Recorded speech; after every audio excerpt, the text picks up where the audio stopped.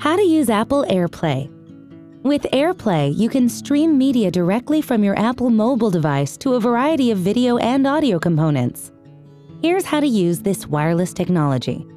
You will need a computer with iTunes, a second-generation Apple TV, an Apple mobile device, a wireless network, and personal media. Optional, an Airport Express, and a third-party audio device. Step 1. Link your computer, Apple TV, and iPhone, iPad, or iPod Touch to your wireless network. Use your computer to install all software updates so you can get started with AirPlay. AirPlay also works with Apple's Airport Express Wi-Fi station and with third-party devices that have AirPlay software and are connected to your Wi-Fi network. Step 2. Use AirPlay to stream music from your mobile device to your Apple TV. Open a track on your device's iPod app. Then tap the AirPlay icon and select which device you want to stream the audio to. Step 3.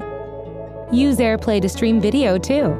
Play MP4 files from your device's iPod app, including videos uploaded from your computer's iTunes or purchased or rented from the iTunes Store. Then, hit the AirPlay icon and select Apple TV to stream the video to your home theater. Video sharing through AirPlay also works for videos played on the YouTube app.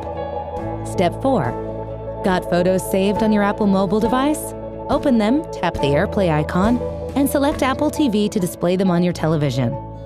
Flip through pictures individually to display them on the screen, or stream an entire slideshow as the accompanying music plays through your home theater speakers.